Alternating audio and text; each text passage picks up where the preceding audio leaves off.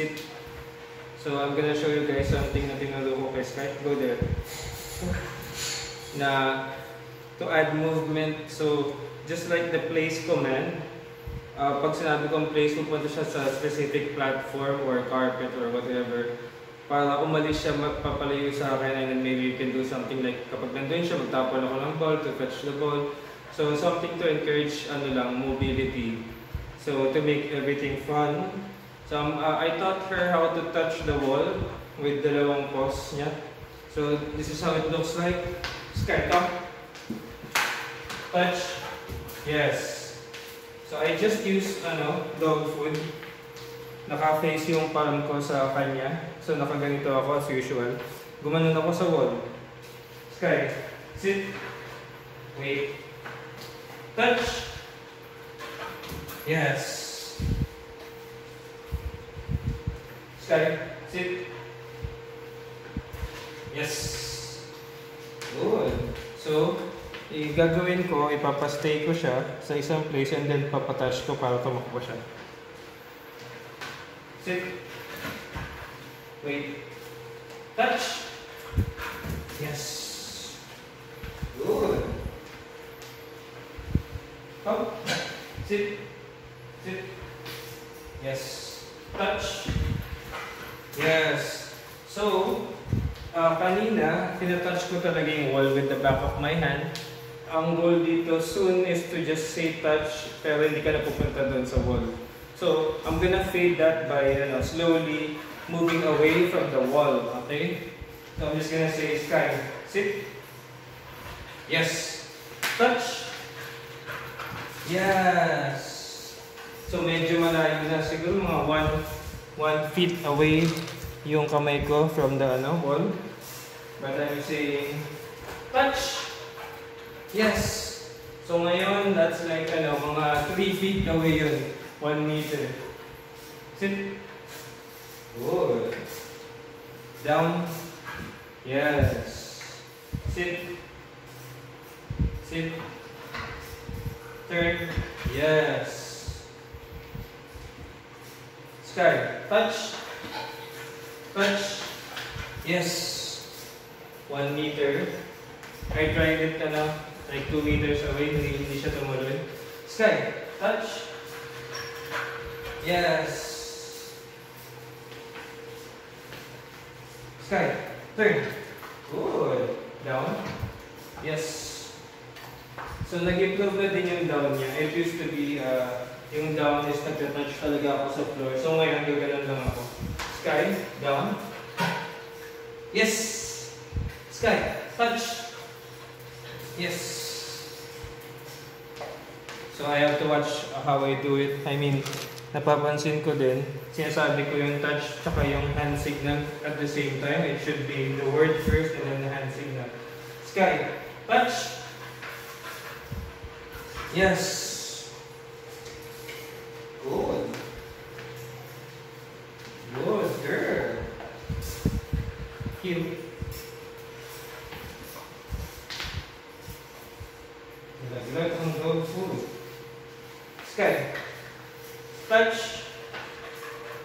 Yes. Good girl. Sky, come. Good. Good. Oh. Sky, touch. Yes. So, as of now, ang kaya niya lang gawin is 1 meter away from the wall. Ideally, like even 10 meters away dapat pag sinabi ko yun. Sky, touch. Touch. Yes! Nag-iisip siya. Sabi niya ang layo nito, ang layo niya. Pero bakit niya ako nasabihan ng komanda to? Ang layo niya. Hindi ko gets. So, nung nag-isip siya, tapos ginawa niya, nagka-reward siya. Touch! Yes! Good. Good girl, Sky. So, si Sky is a good puppy, 4 months. Hindi siya makapick up. Touch! Yes! So, isang follow na word niya medyo shortcut and I shouldn't have said yes when she did that. Dinadaya mo ako, Sky. Sky, touch! Touch! Yes!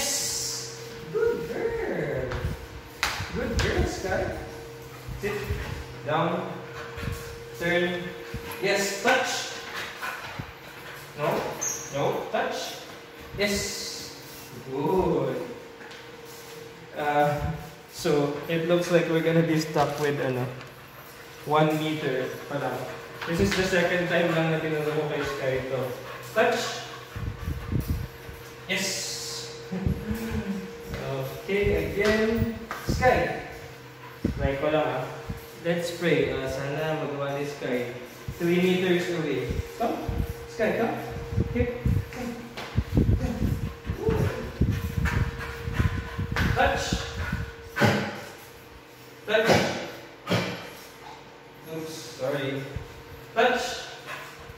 Yes! So that's not 3 meters, that's 2 meters. I'm gonna push for 3. Sky, touch! Touch! Touch! Yes! So siguro 2.5. Okay. Sky, touch! Yes! 3 meters. That's so good, Sky. That's good. Very good. Very good. Sit. Good girl. Okay, again. My own dog doesn't even know this command. Touch. Touch.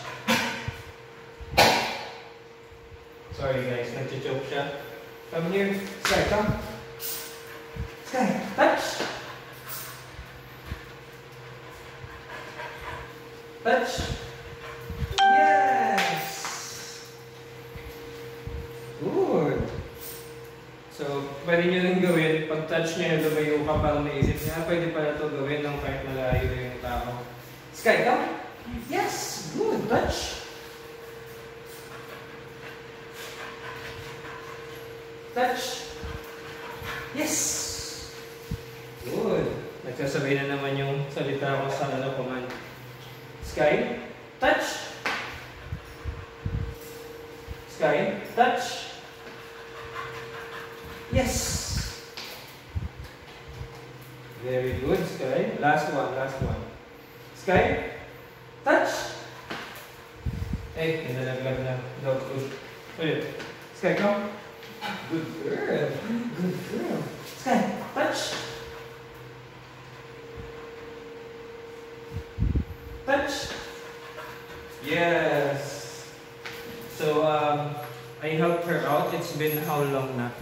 8 minutes. So she's starting to check out around 5 minutes kasi beginner pa lang to. And then actually before this, I was trying to teach her how to bark. Pero nag-fail ako. I was doing that for like 15 minutes. So pagod na din to. It's not just 8 minutes pa lang, nakaka 30 minutes na ito na training tonight. So, that's all for now. Say goodbye.